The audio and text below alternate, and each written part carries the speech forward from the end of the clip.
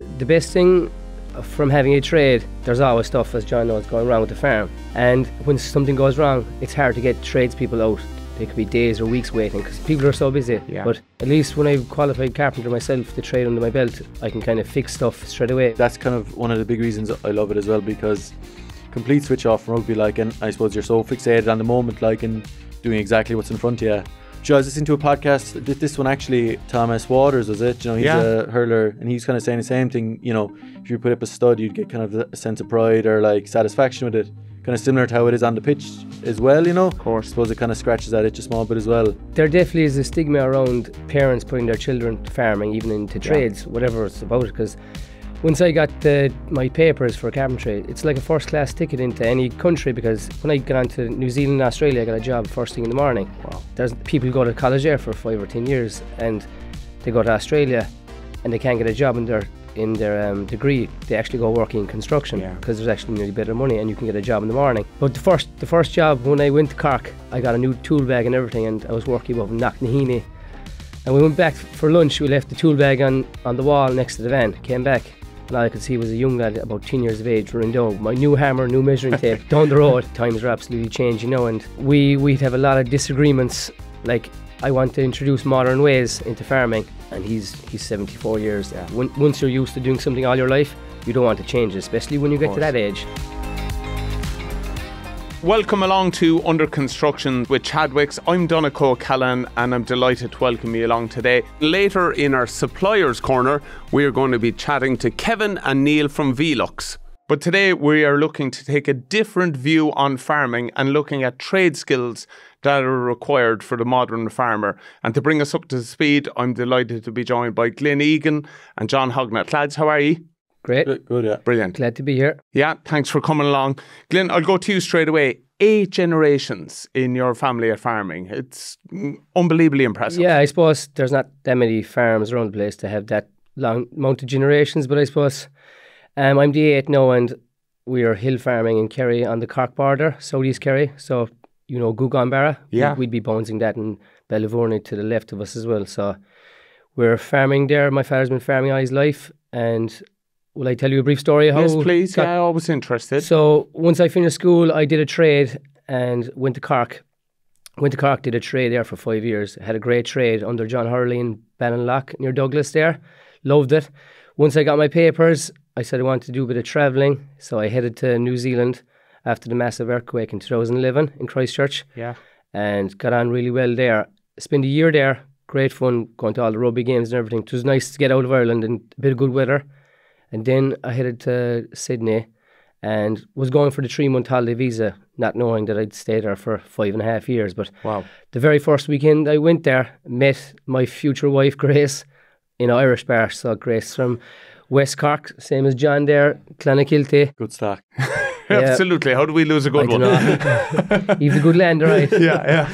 But as the Healy Ray says, we've the better roads, in fairness. But spent 5.5 years there, worked for myself as a carpenter there, and then came home to the farm as my father was getting older, and here I am today. Wow. So incredible. It's gone quick though, Yeah. so quick. Time is absolutely flying like. Yeah, we'll flesh it out in a bit. John, delighted to welcome you. Of course, I know you from rugby and what you're producing on the field, but you might give us a little background into, I know from knowing you and knowing the lads, it's really important to you as well, keeping an eye on working the land and doing little bits all the time. Yeah. I suppose my dad's a carpenter back home in Ross, so I suppose I got a love for it there when I was younger, like when I used to go working and stuff during the summers off and stuff. But I suppose when the rugby started getting a bit more serious, I probably haven't had the time to do as much. But I get home there as much as I can, really. Go work with him and help him out any way I can. I love doing stuff, so it's kind of enjoyable for me. You keep your hand in though, don't you? Like, because if anything, look, unfortunately I know it, professional rugby nearly pushes you away from, it's all rest and recovery. It is good to see you are mad keen to still get involved and roll up your sleeves. Oh yeah. And as you said, it's so hard to find time, like it's such a busy schedule. You're playing week in, week out, and your body be in bits most weeks, like, so it is hard. It is hard to do other bits. But I kind of got a good balance at the moment. I'm doing a small bit on Wednesdays on the day off. Just, PBC, Dave Burke and them. Yeah.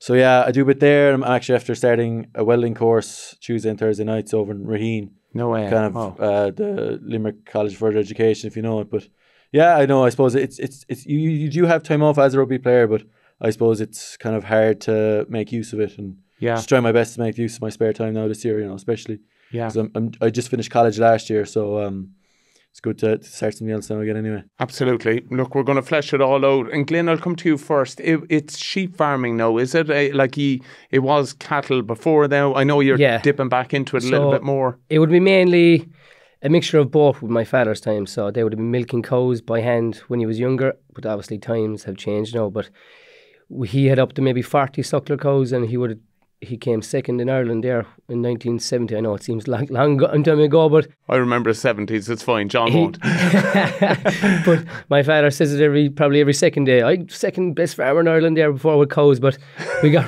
rid of the cows in there, and we focused on the sheep. But I actually bought 6 cows this year again, so getting back into it maybe slowly. We'll see, because I'm building a house out on the farm, so when we're a bit closer to the farm now, we can maybe extend the animals a bit more. So yeah. Yours is such a traditional Irish story, isn't it? But travelling away must have been good, one for you, but also good for the job you're doing, getting more experience. 100%. I suppose the best thing from having a trade, there's always stuff, as John knows, going wrong with the farm. There's more things going wrong than go right usually on the farm. And the hardest thing you'd hear from neighbours, when something goes wrong, it's hard to get tradespeople out. They could be days or weeks waiting because people are so busy. Yeah. But at least when I've qualified carpenter myself, the trade under my belt, I can kind of fix stuff straight away. You would be using tools every week. I get the Makita drills out, and you definitely would cross paths. But when I did my trade in Cork, it definitely built resilience, because I was young. I was only 17. Yeah. And I started out, and I wasn't used to taking orders from a boss. So of course, he put a bit of character into me, and copped on a small bit, so it definitely made me better character to who I am today, definitely. Yeah. John, you would have had a bit of that as well with your dad, and you know what I mean, working on site and stuff like that. It nearly prepares you for a dressing room a little bit, doesn't it? Yeah. I know that sounds in a roundabout way, but there is the kind of hierarchy and... Oh yeah, 100%. In fairness now, my dad would be pretty easy on me now, Okay. He wouldn't really give you everything, but no, I've a good relationship with him, he kind of understands a lot, I'd be out, if I was tired after a weekend or something, after a game, he'd be very easy on me, and I suppose it's kind of myself push it, he'd always tell me to kind of take it handy, but I love going out work with him, so it is good that way, and it definitely a lot of problem solving on a side as well, and I suppose it's the same on pitch then, you're always trying to problem solve, so it's good. But that's the point you're touching on there. Glyn just said it. You need to be an all-rounder if you're working on a farm, isn't it? It's a cross of nearly all the trades. Yeah. I suppose on a farm, I wouldn't have as much experience now, but as a carpenter, definitely you kind of need to have a good idea of all the trades, because, there's plumbing, if you look out for electricity and all that, and I suppose you kind of have some idea of everything. So when you're putting your joists or putting your studs, you kind of have some idea where everything goes and stuff, and try to help out the other lads then as well, Yeah. Glyn, you've taken a real modern view of it, using social media as your channel as well, and documenting what you're doing. I suppose, the last 2 years. So when we came home first, COVID, and then obviously I was on the farm the whole time. During COVID, farming doesn't stop. You're farming all the time. So there was a lot of content. I created a page, and I started putting up videos with the father, and we have a kind of unique relationship. A lot of my videos would be myself and the father literally abusing each other. Okay. People, yeah. They're the most popular ones. Of course, because it's all of us. Whatever about farming, there's no hugs or kisses in our family, I tell you. It is. I started the social media, putting out videos, and people love to see animals and all that, and the countryside, of course. So it kicked off, and we bring out a YouTube video every Friday now. And it's more, YouTube was more for the older people who are not on TikTok and Facebook and Instagram. So people in their 50s, when we go to the market now or go into the village or Kinmare, they're like, "Oh, I seen your father there. Jeez, that's great." My daughter got it up on the phone. They can screen it up on the TV, but it's coming very popular, and we kind of brought out merchandise there this year, which is a bit mad really, since I only started. But my father's quote in my YouTube videos, "To hell with YouTube." So I brought out a t-shirt, and they sold out within the first few days. Brilliant. But silly stuff, but people are enjoying it. How important is that for you though, to factor that in now to your working week as well, because it can be a revenue? The hardest thing sometimes when you have to get the phone out, the father's like, put away that effing phone, like, and like, it is hard sometimes. You'll be running and trying to get the phone out and because that, when stuff goes wrong, it's the best content, because people love seeing hardship. Yeah.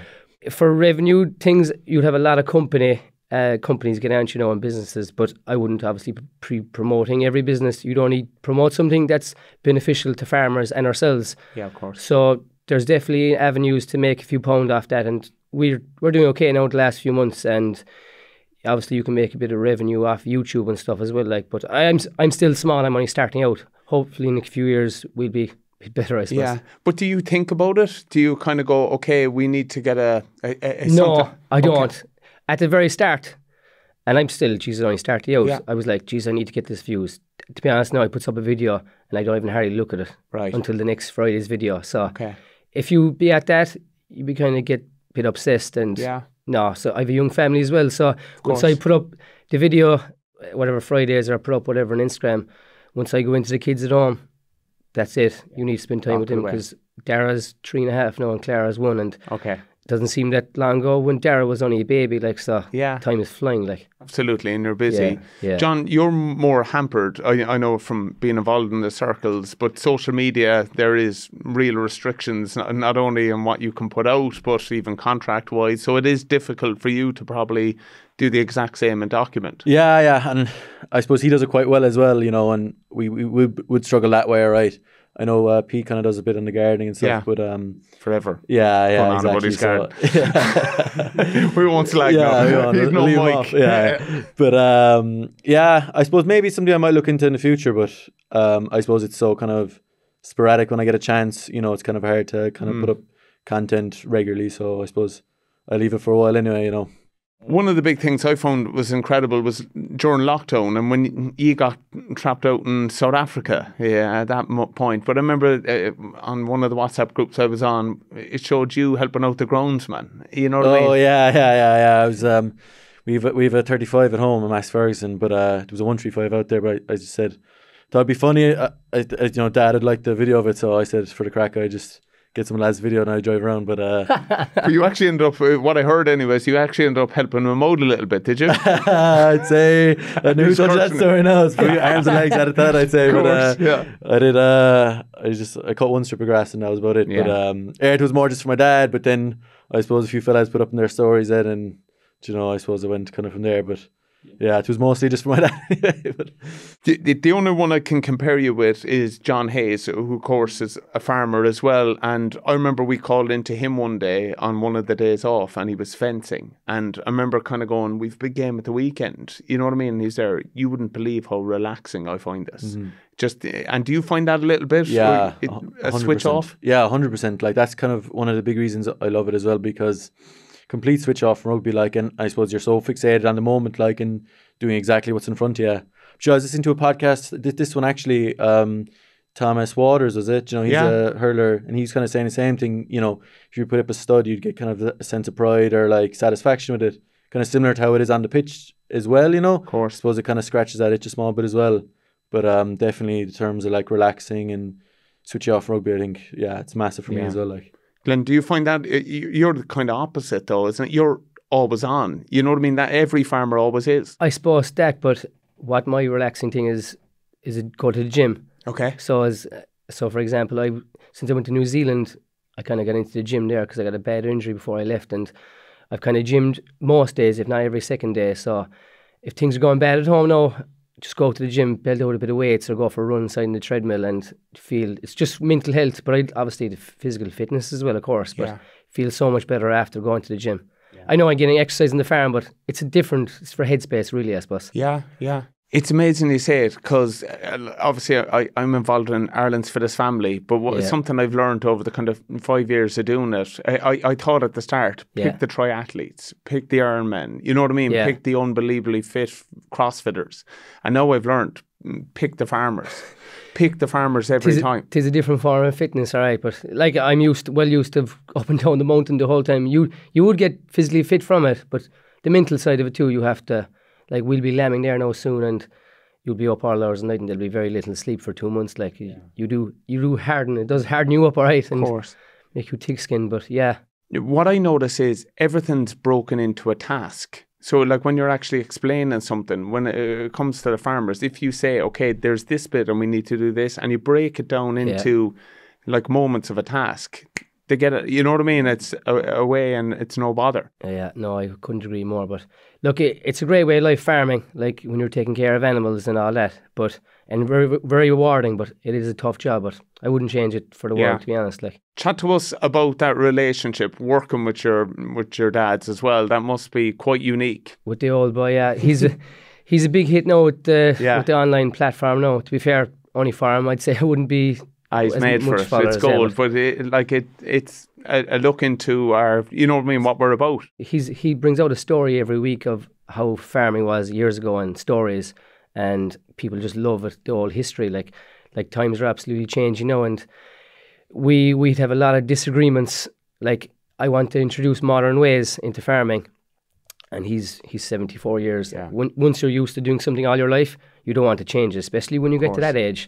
So we'd have a good few run-ins, but to be fair, like, we'd have arguments every day, but he's not a man to hold a grudge. Yeah. And like, we get on a house on fire, and it's great. It's great to do the videos, because even to look back on and show the grandkids what kind of a character he was like. And it's even looking back in videos myself, just like, I'm glad I made that video just to see it, like, even for ourselves, like, for the family, like, documenting it for time. And because like, if you lose the phone, sure, everything is gone, like. Yeah. So yeah, it's good that way, all right, to be fair. What about you, John? How do you find that from working with your old fellow? Oh yeah, I love it. Like, and you know, I suppose you get to spend a lot of time with him then as well. You know, which is great. And we get on very well. Like, you know, we'd never have any hassle or anything like that anyway.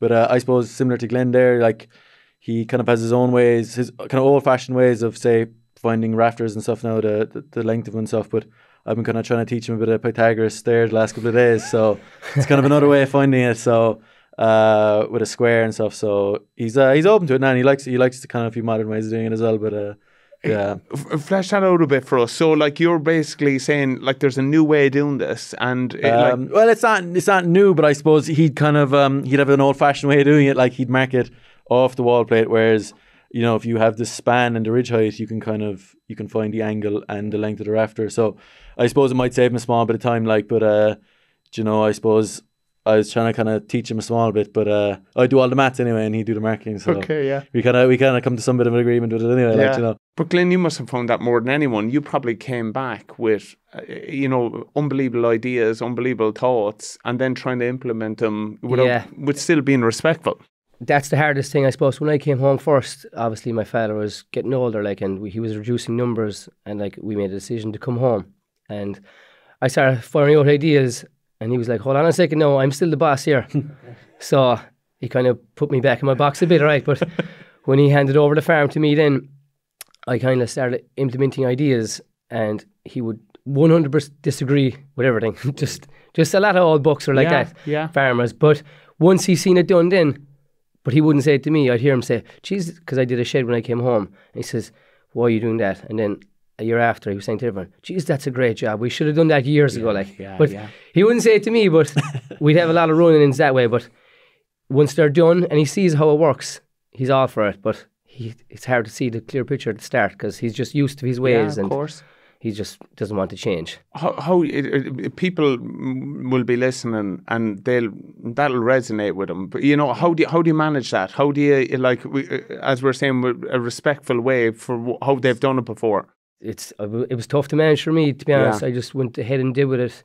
Like, you obviously have to be respectful, and but you have to go for it as well. Like, he's very easy to talk to, I suppose. After he settles down, he's like, look, we might give it a go, but he's slow in doing it. But everyone's different, I suppose. But I suppose just talk about it is the main thing first. I suppose is the main thing. Yeah. I suppose my dad, in fairness, my dad's fairly open minded that way. Like, you know, he wouldn't.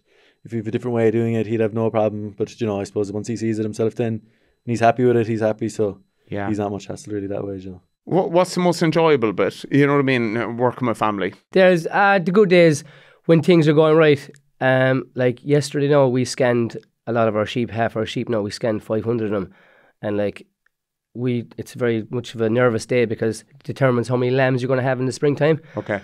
We had a really good scan yesterday. No, it wasn't too bad, and like, the two of us, after it happened, we had a cup of tea, and we were, geez, that was a great just great feeling, like when things go right in the farm. Like a lot of things go wrong in the farm, but obviously in summer days when you're carrying the lambs to the market, you're getting good money for, you know, for all your hard work. Like just good days like that, you have great memories, and going to the mountain, gathering your sheep if the weather is good, and just creating memories. But it's great to have the videos of it all, like, but there's plenty bad days too, I tell you. Yeah, of course, and that's it. It's always peaks and troughs, isn't it? Exactly, yeah. What about for you, John?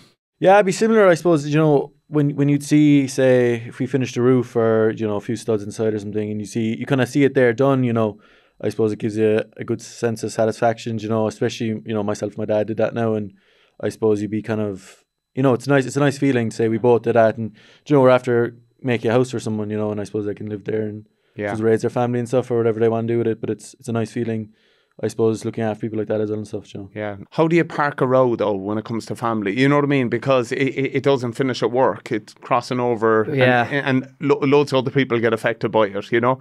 That is true too. The only thing about my father, we would argue a lot, which is probably every day, but he's a very easygoing character. He doesn't hold a grudge. He'd probably, literally after a cup of tea, he'd just go back to having a conversation with you, no matter. Whereas I'd be still kind of hot-tempered. I'd be like, don't talk to me, but he'd be very easygoing that way, all right. But obviously, he'd pass on when I go in home if I had a bad day in the farm. Grace would be like, just relax, put it behind closed doors now. Tomorrow's another day, like, but it's not too bad, to be fair. Yeah. John, you? Yeah, I don't know. My dad can't really get cross, so I'm kind of lucky that way. Oh, you're lucky, so. Because within the dressing room, is it still because if there was a row, when I was involved, it was kiss and make up. Is that still on the go? That's still going, yeah. We haven't had one now in a while. I think, you know, there hasn't been, you know, recently, like the last couple of years, there hasn't been too many, like, you know, the odd one, but... Yeah, Alan Quillen was scoring the face off everyone every second day. Glyn, we had a rule, if you had a row with one of your teammates, just not to leave it fester, you had to kiss and make up in the huddle afterwards. So, that would end it, right? Yeah, exactly. It would, in fairness, it's a great way to do it. Like, I know it seems really, but it leaves it at that point. But there's serious discipline in rugby, like I've seen from both yourselves playing it. If there's ever a scrap in the field or everyone gets stuffed, they always put the hand out straight away, and it's forgotten. Like other sports now, it's like soccer. Like there's no diving in rugby. Like well, it's all changed now, John, a little bit from when I was playing it. I look at it now, man. You're gladiators out there. You know what I mean? I can't believe how quickly, you know, I'm out of the game 5 years, but what you're doing now, it is like all proper athletes, all at a proper speed. Do you worry about that? Like, is that a little bit of your thinking constantly to have something going outside rugby so that when it does finish up for you, you're ready to go in your...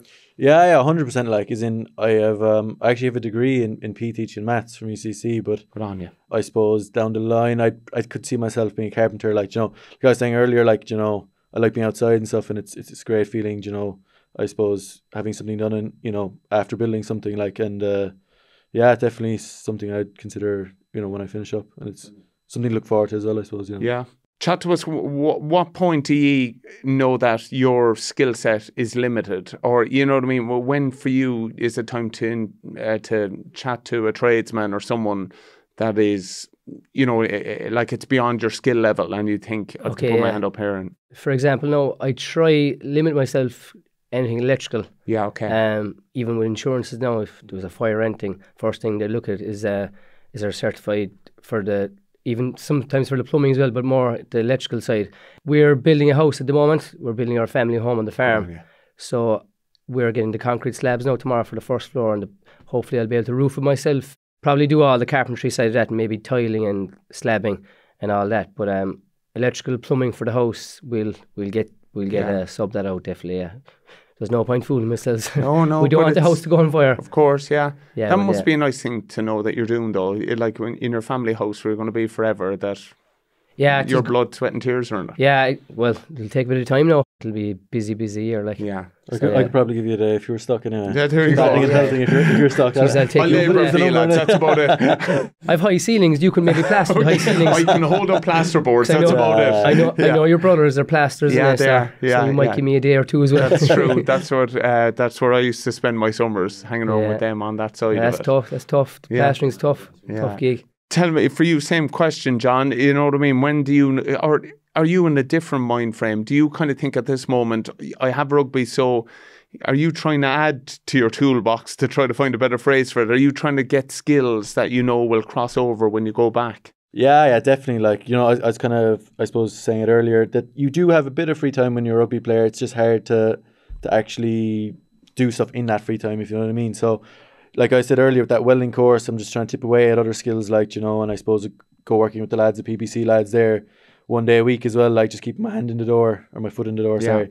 But yeah, just keep kind of ticking over, keep getting experience in it, because ideally I'd love to do an apprenticeship, like, but you know, just the way it is, 1 day off a week, it's just impossible to do at the moment. Yeah. So I suppose I'm just trying to get together as much experience as I can before I retire. So, you know, I'll be in a better place then to kind of pursue it a bit better. Yeah.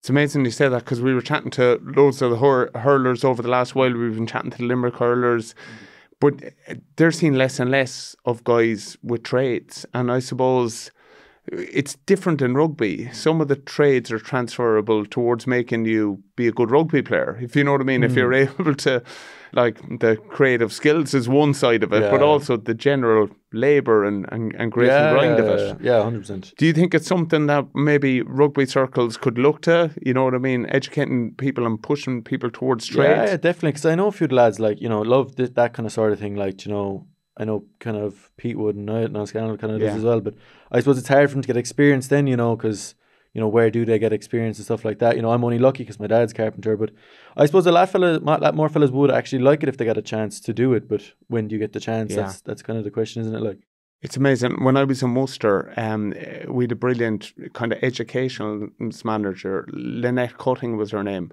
and she wouldn't allow you in the circle, Glyn, unless you were doing something to prepare yourself for life after rugby. But an awful lot of the lads didn't want to do kind of degrees and stuff like that. But she used to run a bus up to Birmingham every Wednesday for people to do trades. So guys were going up and doing cabinet making, plumbing, different things. Awesome. Yeah, but it was the best crack bus you could possibly be on. Like, an awful lot of lads used to meet the bus on the way down just because it was a giddy bus, you know? Yeah, but there definitely is a stigma around even parents putting their children farming, even into trades, whatever it's about. Because once I got my papers for carpentry, it's like a first-class ticket into any country, because you get a job. When I got on to New Zealand and Australia, I got a job first thing in the morning. Wow. And like, there's people go to college there for 5 or 10 years, and they go to Australia and they can't get a job in their degree. They actually go working in construction, because there's actually nearly better money and you can get a job in the morning. But like, it's great to have a trade, and I'd only wish if my son or daughter there went at it, either at farming or took up a trade, but they're seriously lacking. Like, and even when I did a trade back in 2007, there was only one class in Cork, whereas a couple of years before that, for the crash, there was like 8. So I'm not too sure what it's like. It's probably still low now, like, but there's definitely a stigma around it. Yeah. People go to college instead of doing a trade.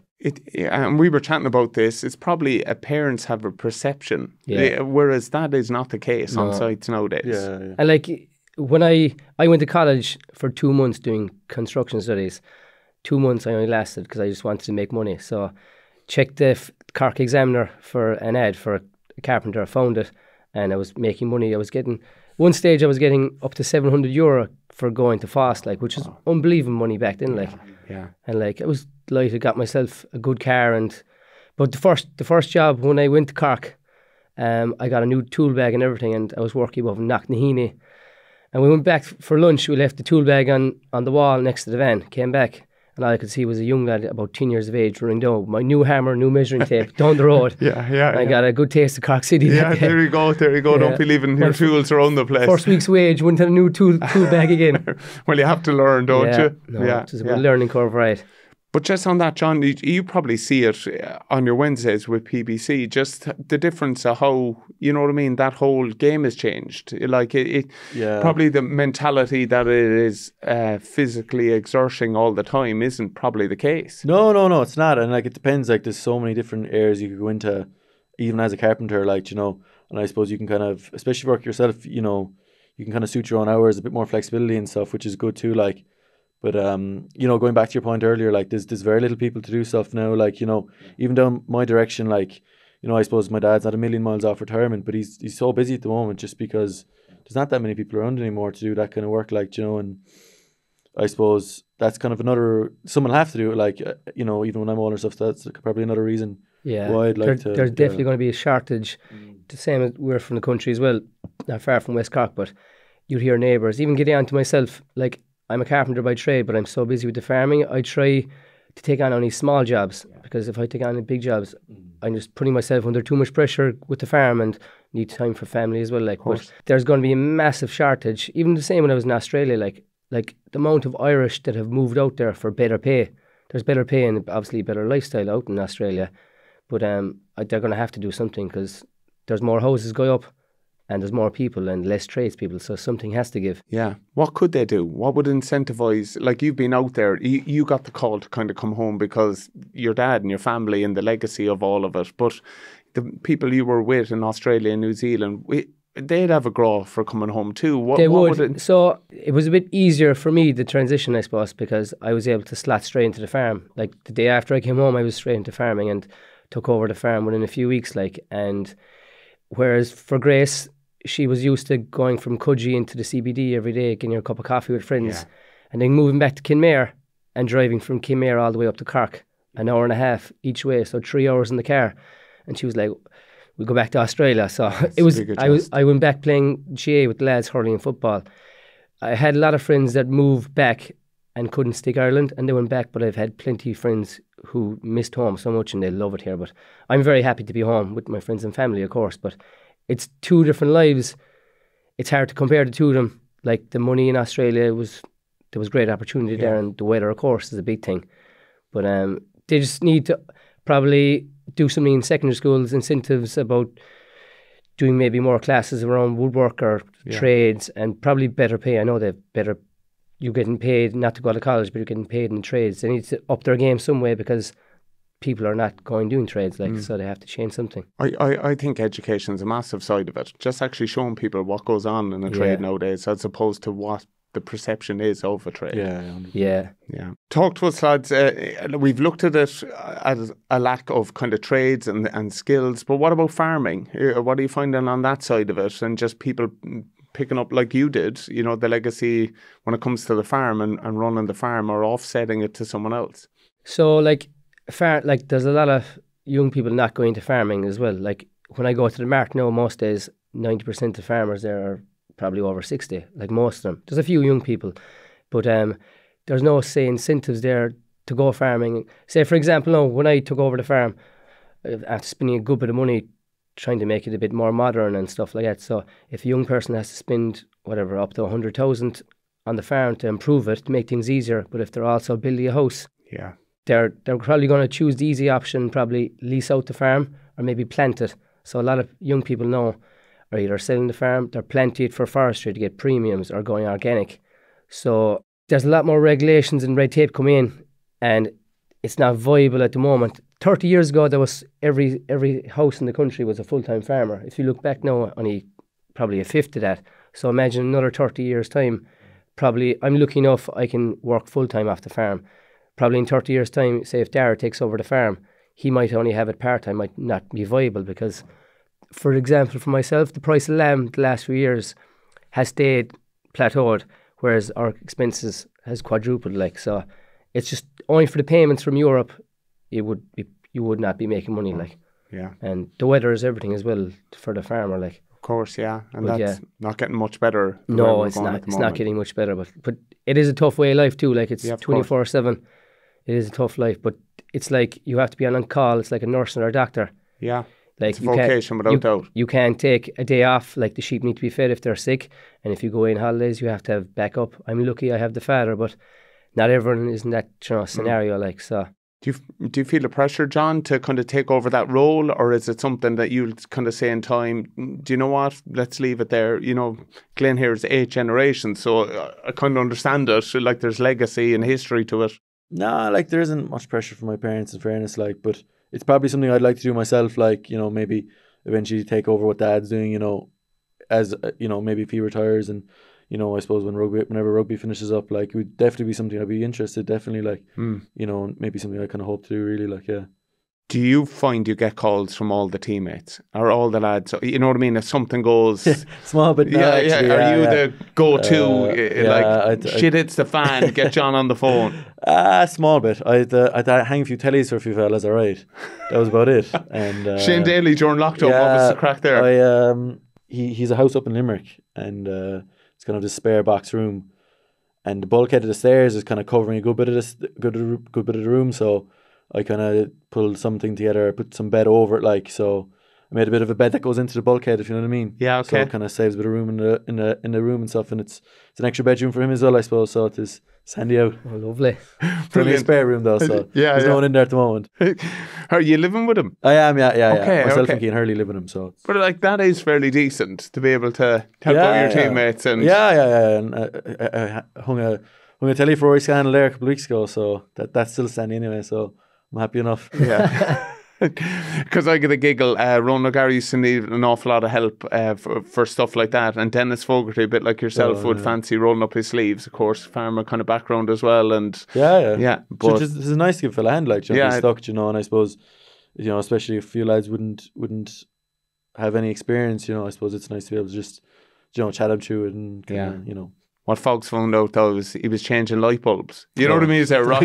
Yeah, that's a bit different now again. You don't need to trade or you don't need to have smarts to change lights.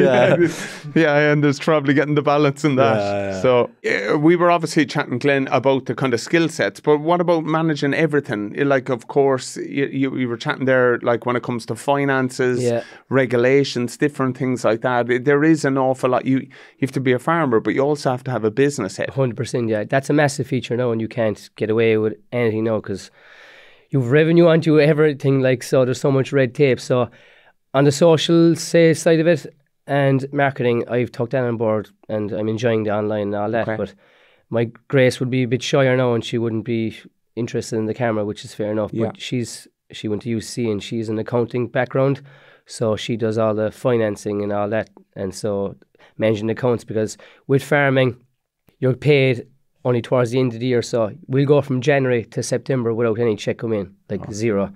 So first payment probably when you sell the lambs, and then you get payments from Europe then later on in the year. So you really got to manage your accounts, and you have to have a rainy day fund, because if you don't, you'll be in serious trouble. Like, you have to be disciplined in that. Oh, you have to, and sometimes sure you're fairly tempted to go off there and when you have a good lump of money in the account, but you have to keep that for the next 9 months, like, until it, Yeah, so there's a bit of managing in it. But I suppose the best thing I've done when I came home was the green cert. Every farmer needs to do the green cert. Okay. So I did it in Clonakilty, where John's from there. They go through from driving tractors, driving quads, handling of cows and sheep, through the finances and everything, all the book stuff, and found that really good. But I suppose there's a lot of paperwork too now that's coming in regulations, legislation, red tape and all that. Everything that follows that is all money you have to pay for doing these courses and all that. And with the price of, for myself, lamb not going up and calves not going up beef, you're spending more money, but you're getting less money in, like, so it's just tough to take. John, how were you on that side of it? Of course, you like getting on the tools. Yeah, like I see with my dad, like, I suppose he's a carpenter by trade, but I suppose when you run your own business, there's just so many other things you wouldn't even think of, like trying to manage, I suppose, the VAT and tax and all that, and then pricing jobs. And, I suppose, I know my dad's been kind of lucky in a way, but, sometimes it can be tough to get money off people and stuff as well, even like small things like that, and I suppose that's not really what you sign up for when you're a carpenter, but it's, it's part of the trade, and I suppose you kind of have to adapt to it, like, and get to know those things if you want to run your own business. That is a different skill set, you know what I mean? Exactly, like even managing that. But do you feel like your degrees have helped you with a kind of process of thinking, or you like, are you glad with the industries you're in now that you did go off and study to a third level? For the carpentry trade, definitely. Like, only for me doing the trade, when I came home, so I was away for 6.5 years. When I came back, there was a lot of hairy things around the farm that would have been broken, fixed by my father. So using the trade that way to fix up a lot of the sheds, a lot of them would have been half blown down by storms and stuff, and my father would throw a sheet of iron over and maybe tie her up in it to keep it down, but would have fixed up a lot of stuff. You'd be a bit more tastier, do you know what I mean? Yeah. You'd look at things different and try to make things last longer, like, so it wouldn't be breaky as much. But the trade definitely has helped big time, yeah, 100%. Farming has changed an awful lot as well. I just noticed it with our kids. We had one of these family pass for FOTA. Yeah. So it just became so common that we'd go there once a week and enjoy it. So there's no novelty in a giraffe for my kids. You know what I mean? They think that is absolutely normal. But I called down to my brother Ulti, who lives on a farm in Kinsale. Yeah. And they saw a cow and they're like, oh my goodness. And I'm there like, this is quite embarrassing for me. Yeah. But that probably shows that like every farm my kids go to now is nearly there's activities involved with it. Have you looked at those kind of areas, beekeeping, different ways to use the farm for like tourism? That's a lot of farms are going that way because farming is not viable for some farms anymore, especially small farms. See, a lot of people are part-time now because it's just not viable. Yeah. But there's a few places near me who've done that, and it's great to see. But our focus this year is to build a house. But next year and the year after, we were hoping to maybe do glamping pods because obviously with the fields and all the mountains around us below in Kerry, people would love that sort of thing. But there was a few companies onto me, tourist companies, the last year and a half, and they actually got onto me only a few weeks ago. Would I do like tours for Americans? So they definitely want Yanks coming onto the farm in it. But so they wanted to bring on the mini tours. They go around West Cork and down around the ring of Kerry to do maybe a shearing demonstration, maybe dog trials, and the other things, maybe feeding pet lambs or feeding a few cows and take them up the mountain. So like if we could reduce numbers and maybe make more money and less hardship, I suppose. Yeah, of course. And have more time with family. If I can do that, maybe in the next few years, 100%, but definitely something along the glamping pods or the farm tours, definitely. Just work smarter, I suppose. Yeah, but it shows you have to adapt and move with, that's what people are looking for now. And yeah, it's just having all your eggs in one basket doesn't work anymore. Like, if we have a bit of income coming in throughout the year for something like that, glamping pods wouldn't be a lot easier. At least you'd be getting a paycheck every week then. Very true. So like it's just anything can happen. Like the world is moving fairly fast now, so you have to kind of go with it. John, why can I see you tugged out as a beekeeper? It's just in my head. We do. We bees at home, right? You do not. Yeah. No way. I was slagging. Wow. We've 5 or 6 hives maybe at home now. No way. Yeah. We it's just for ourselves. We don't sell it or anything. Okay. Yeah. We probably just have enough in the year for ourselves, but probably didn't have a great year this year because of the weather and stuff, but we had 1 or 2 swarms as well. But in general, they're nice to keep. Like, you know, there's not a whole pile of work in bees either. Like, I suppose just when they're swarming, you kind of have to be careful. You know, you have to just do a few bits, and I suppose in winter, then you have to feed them. Once you take the honey off them, you know, you kind of feed them yourself then to keep them going. Was that something you'd look at? Or you were looking at that more for hobby, or are you a hobby? I'd say more. Yeah, I'd say there's probably a lot of work in it. You know, going if you're going to go full time, and it's tough, like, you know, because you can have bad seasons too, like in good seasons. So you kind of. It's more of a hobby really at the moment, and you know it's nice. It's another interest to have, like, and you know there's a bit of crack going down to the bees, opening them up and having a look through, even though it's scary at times. Of course, like, If you see My Girl, you probably don't even remember that movie. Right. For people in farming looking to build on that type of experience, though, like you have gone and upskilled in carpentry or whatever it is. Someone listening from that end, what would you say to them? What would be a little kernel that you would think, you know what I mean? If you can just add a skill level, or maybe they're nervous about it, what would be your advice? If you have an interest in, and if you're good with your hands, I would definitely say go at a trade, because the way there's a shortage of tradespeople now, like a lot of tradespeople are naming their price and you can make really good money. I know, like, you know. Of course. You know, it's same with the farming. Like a lot of people aren't going into it. They just need to make it an easier route into getting a trade, like, and because otherwise, like we said, they're going to be a savage lacking of tradespeople down the line.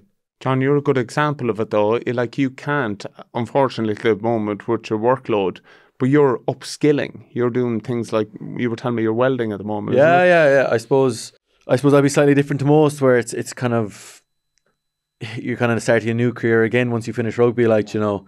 But I suppose for me, it's just trying to, you know, upskill myself in everything I can, like, you know, and even if it is the welding, even though I mightn't use it once, or I mightn't use it much, but I suppose it all adds up at the end, you know. And I suppose even if I do want to go into welding at the end of it, at least I've the kind of start made to it. I can keep going once I retire, you know. I won't be started from scratch.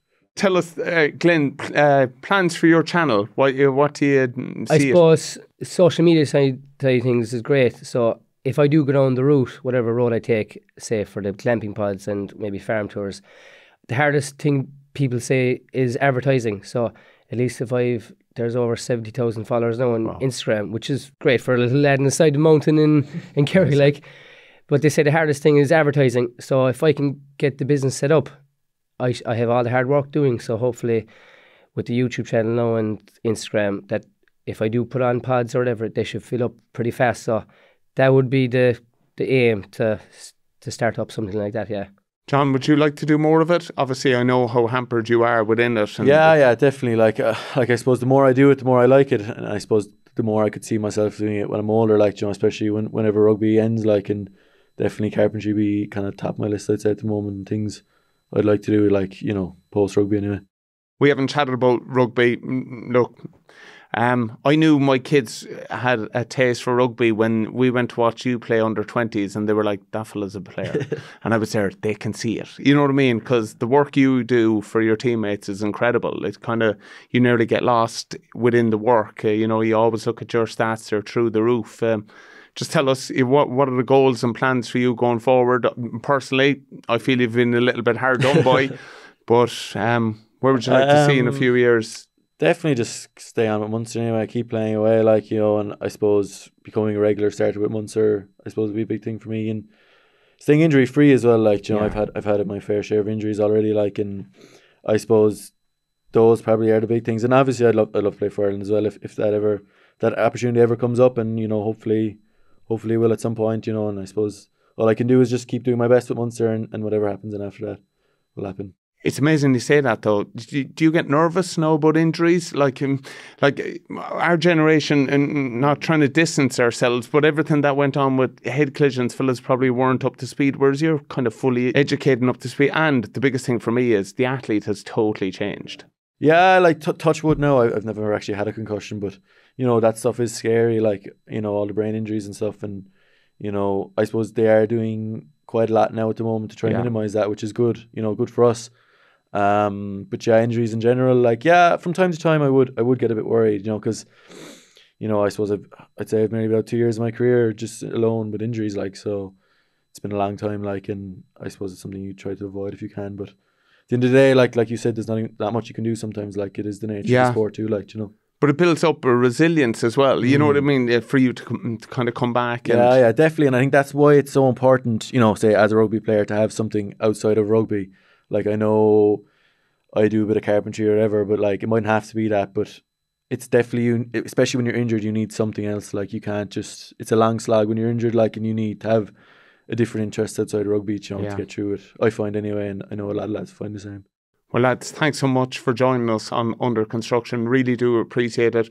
Glyn, you might give your social media platforms a shout out for us. Sheep Shepherd. The Sheep Shepherd. Yeah, so we got a few cows now, so we'll have to rethink the name. Yeah, of course. That's all right, though. It's a great name. Don't go too far away from it. But thanks so much, John.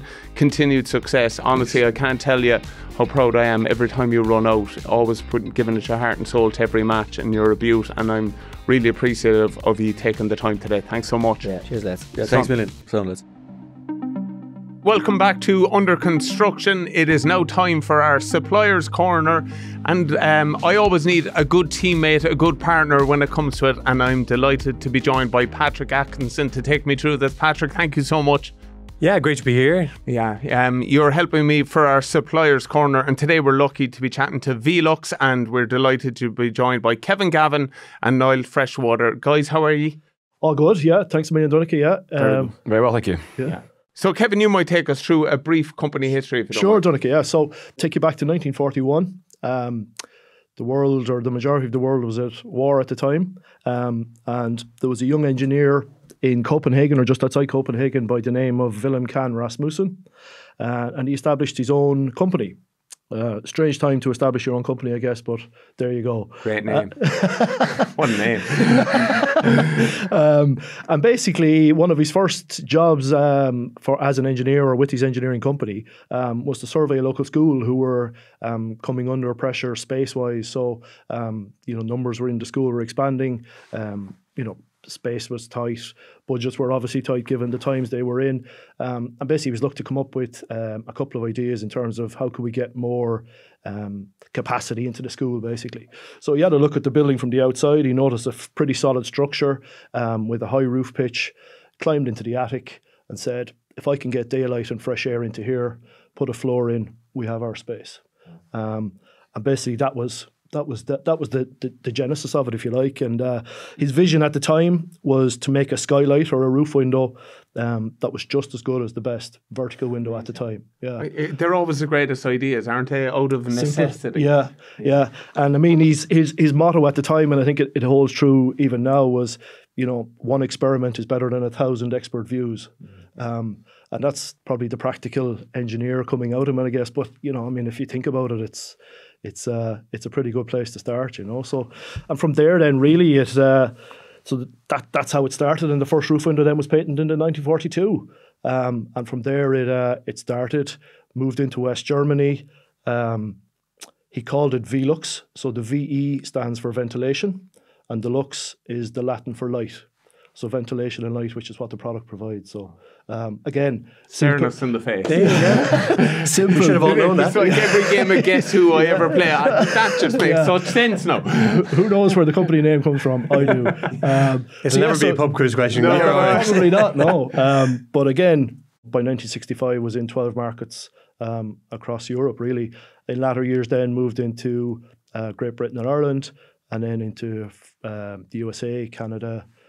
And right now, it's an organisation of over 11,000 people across 35 different countries. Wow! I think the nice thing about the company is you know, great heritage, great history, as Kevin has said. But I think we are very on the face of it, quite a simple product. We are a window in the roof, and that's basically all we do. Yes, we have accessories, we've got other bits and pieces, but we don't sell 1,000 construction products. We sell roof windows, and that's it. And it's about what that provides. You know, people don't necessarily go out to buy a window; they go out to buy daylight and fresh air. They want a nice space, as you know, Kevin talked about, our founder back in the 1940s. So it's a really good heritage. And certainly over the last, whatever, it must be 50 years now you're in this country, it's become synonymous with roof lights.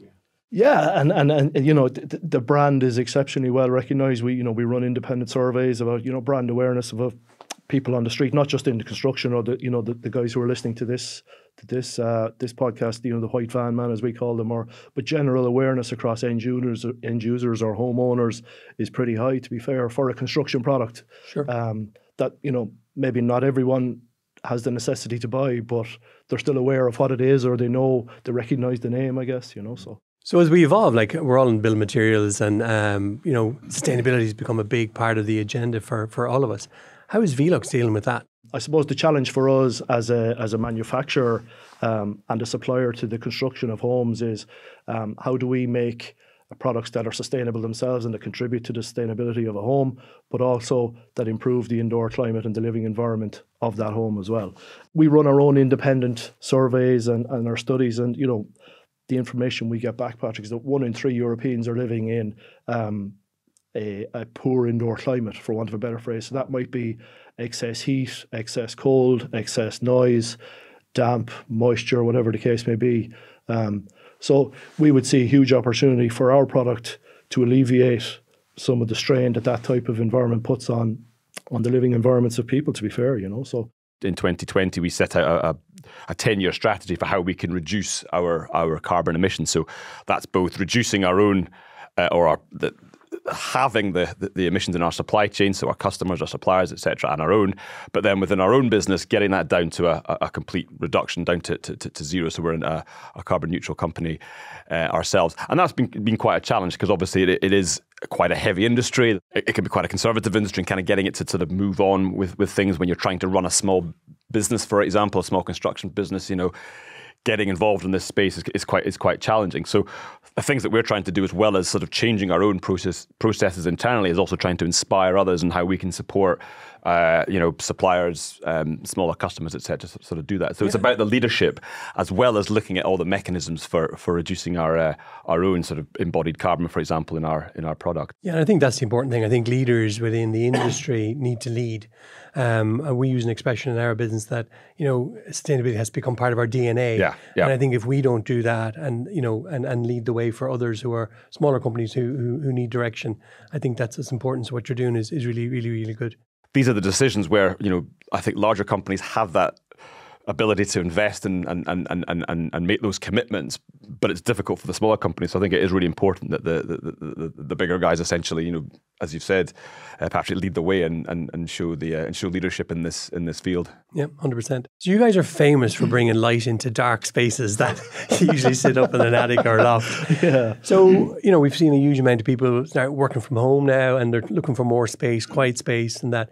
How has that impacted your penetration into the market, if you like? Have you seen any difference in sales or absolutely, yeah. And I think we're kind of coming to the tail end of that now. So if we go back to COVID, was kind of 2019, 2020, obviously the thing, everything was more or less shut down. Construction was only essential projects, stuff like that. But what we found from COVID, coming out of COVID, was an absolutely massive pent up demand. And we saw that coming through in the demand for our product and in our sales volumes. So people working from home, they may have been sitting at the kitchen table for a couple of years. I need to build a lean-to extension out the back. Some of them using ironing boards. Yeah, exactly. I need to get into the attic. I need to convert the box room. I just have to get off my kitchen table. And we were seeing we found huge pent-up demand during that period. So much so that when we came out of COVID, the challenge for us was actually supply. The demand was there, but we physically couldn't supply our product based on the demand that was there. So our lead times moved to like 8, 10, 12 weeks in some cases, depending on the product you were looking for, which traditionally is only between 3 and 5 days. So that was the pandemic wasn't great for an awful lot of people. It was good for business initially, but then the problem became supplying. And I think that was, I think you'll know better than I will, but that was the same across a lot of suppliers and categories. I would say. Yeah, it was a big issue. Yeah. Do you mind me asking? Like you mentioned, the history, the tradition of the product is incredible. Obviously, an awful lot of change to it though in the last while. What's new and what's the trends? What's coming down? Yeah, so I guess if we tie it back into the sustainability side of things, Donncha, so I guess the trends that we're seeing from homeowners. And also from our installer customers, roofing contractors, is a move towards larger sizing. So on that daylight topic, if you like, I don't know about you guys, but I've never gone into a room and somebody says it's too bright. Yeah. But you've often gone into a room and somebody says it's for dark in here. So we're seeing an awful lot of move towards larger sizes, which is more daylight. Obviously. People are looking for enhanced technical performance. So they're looking for lower U values, better solar gain, enhanced noise reduction, all of that type of stuff. So they want a pretty high spec product. By and large, we're seeing a drive towards automation as well. So those windows that are out of reach, that's in a vaulted ceiling, for example, it's not okay just to put them up there and leave them closed for 30 years. They want to be able to open them, close them. They want to put sun screening on them via automated blinds, roller shutters if that's what they're into as well. And then the smart technology piece as well. So our worlds revolve around our phones now, so people want to be able to control the products in their homes via phone, and we've got that as well. So so makes it, all the while it's made from sustainable material and low energy consumption. So it's easy, really. Mine was always automated by the phone because my neighbour would ring and say, "You left the Velux open on the roof. You need to get back and close it. It's about to rain." The rain sensor should look after that. The rain sensor will kick in and shut it. There you go. A rain sensor on the outside. And Donncha, you were fortunate; you could just reach up and close it. So it didn't matter. High for higher. Exactly. As I said earlier, we're looking to cut the amount of carbon in our products by 50%. So that means, we can get recycled materials. We can start using cardboard packaging, as we're now doing exclusively for our windows. But it also means we're probably going to have to redesign the windows. So even the windows that do the same job now, but doing it with lower carbon requirements, etc., those products are going to have to be redesigned just to do the same job, but in order to make sure that they are more sustainable than they are today. So the window that you're putting in today will probably look different from the window you're putting in 10 years' time, very much in line with what Kevin's saying about the demand for greater light and better spaces. But I think we're a good bit down that road already. So we've already got, say, for example, solar-powered automation on our windows. We've already got what we call an active kit, where if the temperature in the room gets too high, the window will automatically open. Or if the CO2 levels get too high, the window will automatically open. And, you know, obviously we've got the app control and stuff like that as well. And even if somebody's got an existing window that they want to automate, we've got a solar powered conversion kit that you can fit to it as well that can operate it by remote control. Wow, so, very good. yeah, so there's something for everybody. Yeah. Well, look, Velux known for being innovative, been around for decades. So look, continued success to both of you. Thank you. We certainly enjoy working with you in the Chadwick's group. So Appreciate that. Thanks for having us. Thank you. Thanks. Nice to see you. Cheers.